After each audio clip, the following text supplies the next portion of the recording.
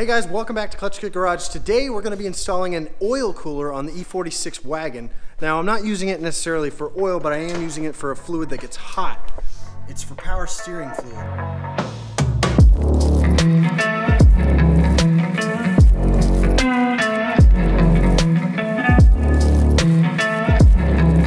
It's a small, as you can tell by my hand size, it is a relatively small cooler. However, it does way more cooling than the factory cooling coil. The factory cooling coil is literally one loop with no cooling fins.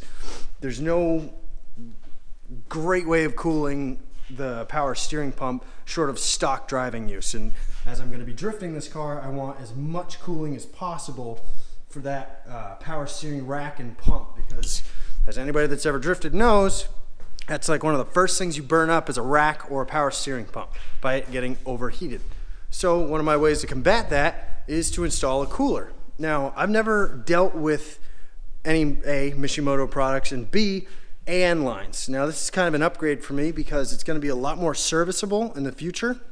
I can take it apart, put it back together, and not worry about leaks because it's all machine fit and it's all made with really high quality aluminum. I have some Summit Racing fittings, and I don't remember which one, Spectre or something like that. It's going to be my first time working with AN lines, but I've watched a bunch of videos on it and it's pretty simple and pretty straightforward. I think it's more of like, once you get the hang of it, it goes pretty easy from there. But basically, without it being super frayed, you want to cut this, slide on a collar, and then it goes together just like a compression fitting would. It's the same concept. All right guys, I already have the front end of the E46 taken apart, so for me it's going to be a little bit easier to get at this. You don't necessarily have to do this, but it's probably going to be easier if you can, at least remove the radiator. So right here, it's kind of hard to see, I have really poor lighting.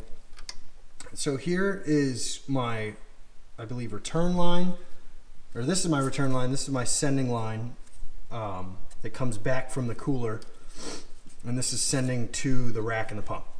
So both of these lines are going to get a male barbed fitting to female AN, and then I can just screw on my adapters from there and just take off from there. So it'll be pretty straightforward, but I want to get the fittings in while I have room, and then I'm going to put the whole front clip back on, and then I can kind of plan fitment and route of the lines from there. So let's get started. All right guys, so you see I have pretty easy access to these lines, and that's definitely going to help me out. I went with -8 fittings, which are, I believe, 1/2 inch OD, and these lines are very close to that, so I'm going to have to heat these up. I don't know exactly what these are. I think they're a half size, but I could be wrong. But I'm going to heat them up with just basically a glorified hair dryer, get them a little bit soft, and then slide these in using a little bit of grease here. So just using a little bit of lithium grease to kind of help those fittings on there. I'm just going to put a little bit on here, wipe it down onto the barbs. Should slide in a bit easier.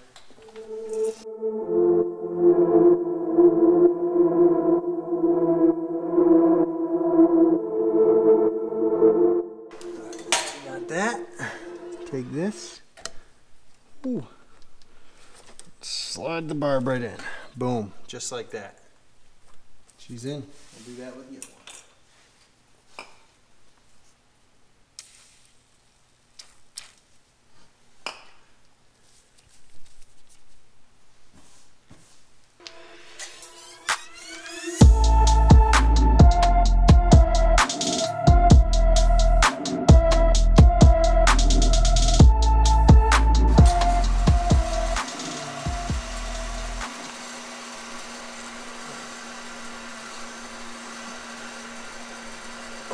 This one's going really hard.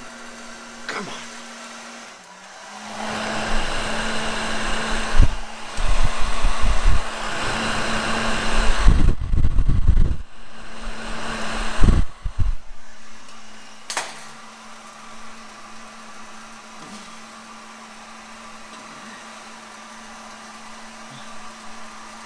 There we go.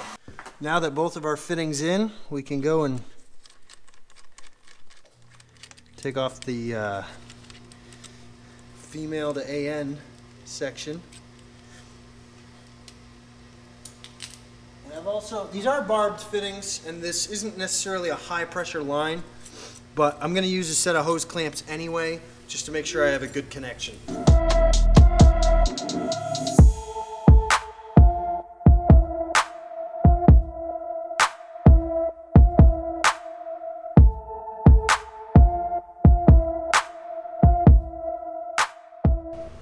It doesn't have to be reefed super tight. Again, the whole purpose of doing this is just to make this system more serviceable in the future, as I know for a fact I'm going to be ripping apart the front end of this car.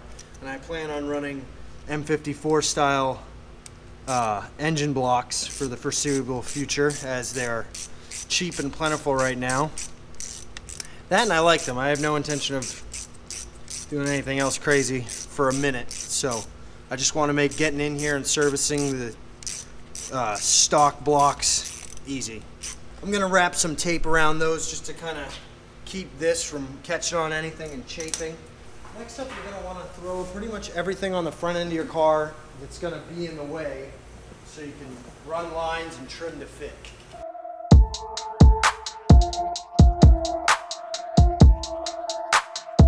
So next, you're going to want to put the whole front end of your car back together so you can route lines and basically test everything where it's going to be when the car's back together. So I'm going to go ahead and do that right now.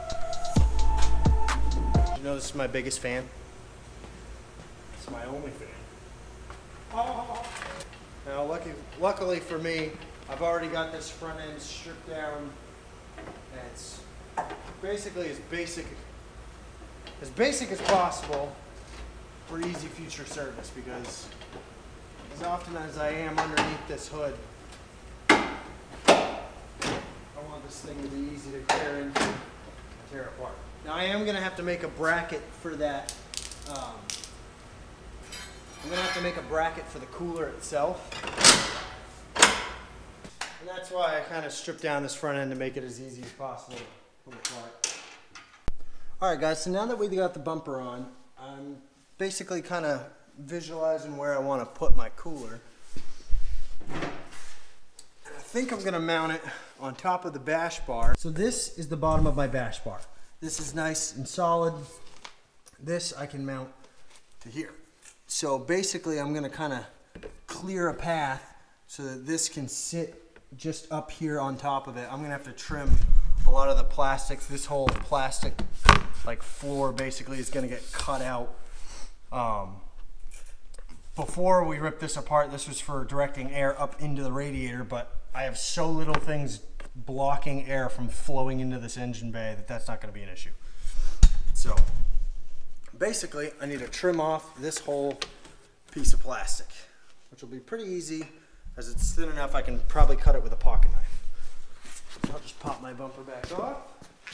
My handy dandy bumper locks. Boom, bumper gone. So I'm gonna have a forward mount on this setup, which really I could remove this whole lower half.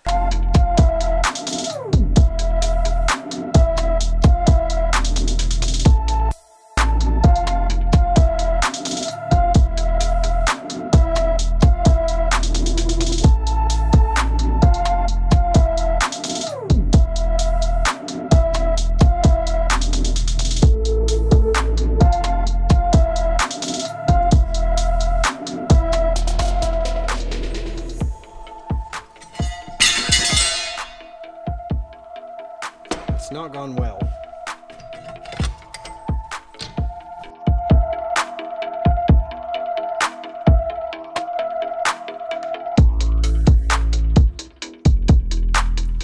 So this is basically going to be the bracket that I'm going to mount the cooler to. Now, this bracket is going from here directly onto a piece of round stock tubing. So basically I'm just going to trace out the round stock, and you already know it's going to fit because this is the same stock that I used to make the bash bar.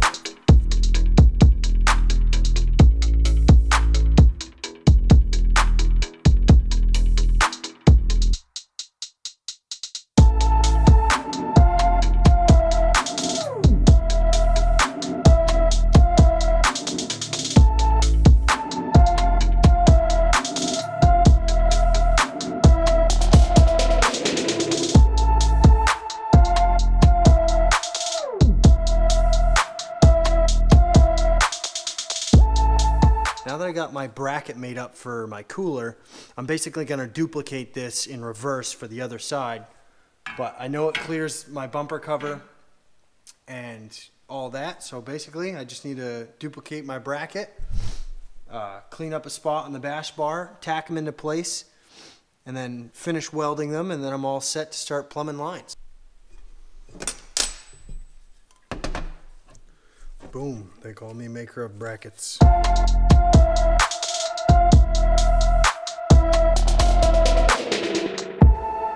is not how you're supposed to weld, by the way. You're supposed to have a mask.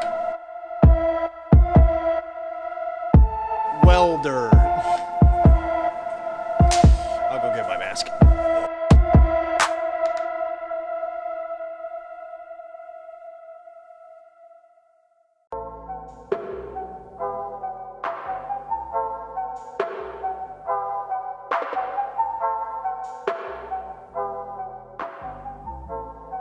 Boom, welded up.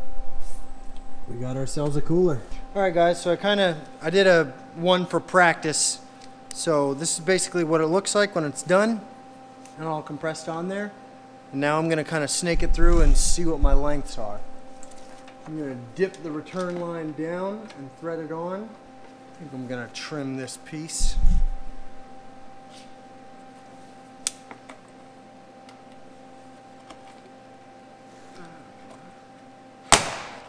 Go. I like how this is all just brittle and breaks. Let's go do an AN fitting.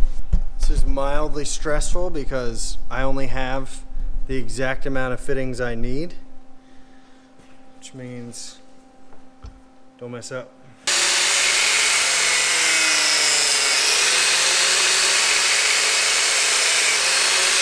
So basically, with as little amount of fraying as you can possibly manage, for your own sake, try and cut the line. They make loppers which cut it a lot smoother and a lot nicer. I don't have those. All I have is my 4-inch grinder for now. So basically you're going to take this, make sure you get all of the loose ends in there, push it all the way in till it seats against the back end of the fitting.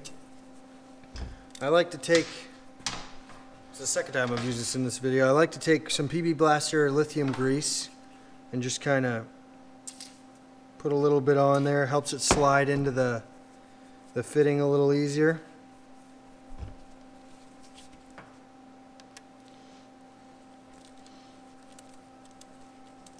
This one's kind of cool. This is the higher quality fittings that I got compared to the Summit Racing ones, which the Summit Racing ones are good, don't get me wrong, but yeah, these Spectre or whatever brand I can't remember are a lot nicer.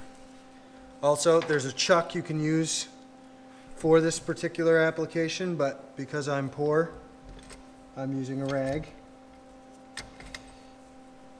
Basically, you're going to hold this assembly kind of all together and thread it in. Wow, these are really nice fittings. I can already tell the difference between Summit Racing fittings and this brand. There wasn't a huge price difference either, so I'm kind of surprised. This one's going together a lot nicer than the other one did.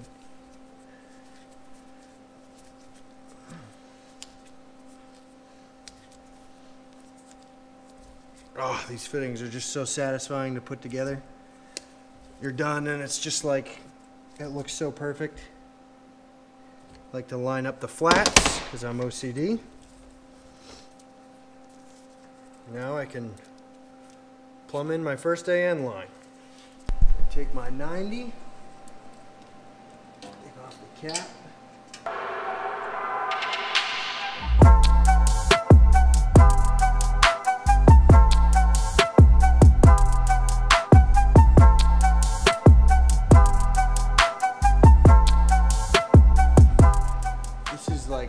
Easily one of the most satisfying assemblies I've ever done.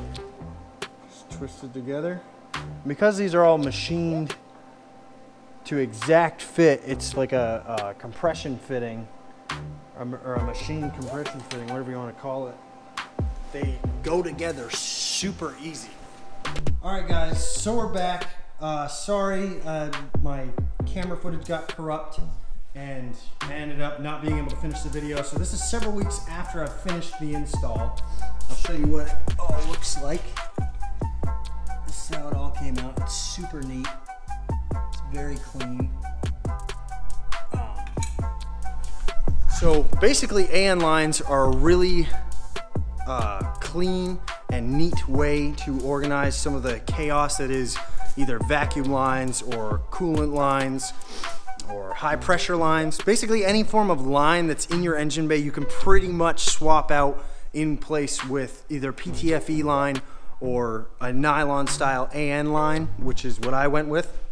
I think it looks super clean. This is all you can see, and you can barely see that under the bumper cover, but it came out super neat. I'm gonna be doing more videos as I use more and more AN lines going through in the future, so you're gonna be able to see more content like that. That's gonna wrap it up for our AN power steering cooler line setup. It was my first time working with AN lines. It was really easy and a lot less complex than I thought it was gonna be going into it. I was kind of nervous because I only ordered the exact fittings I needed, and they were very forgiving to work with. I got all of them through Summit Racing, but I had no issue even being my first time working with it with no special tools. The only thing I had was an adjustable wrench. That was my fancy tool that I used to assemble these things, and a grinder. So even if you don't have the exact specialty tools to do it, you can still do a really neat job and have a really nice, clean, finished product. We're gonna have more stuff, especially BMW stuff, coming out soon, so don't forget to like, comment, and subscribe. If you wanna follow me on my social medias, there's gonna be my links to TikTok and Instagram in the description. I'm really excited. We're gonna have a lot more BMW stuff coming up, and it's gonna be sick. I'm so looking forward to this thing being on the road, getting it track ready. I'm excited.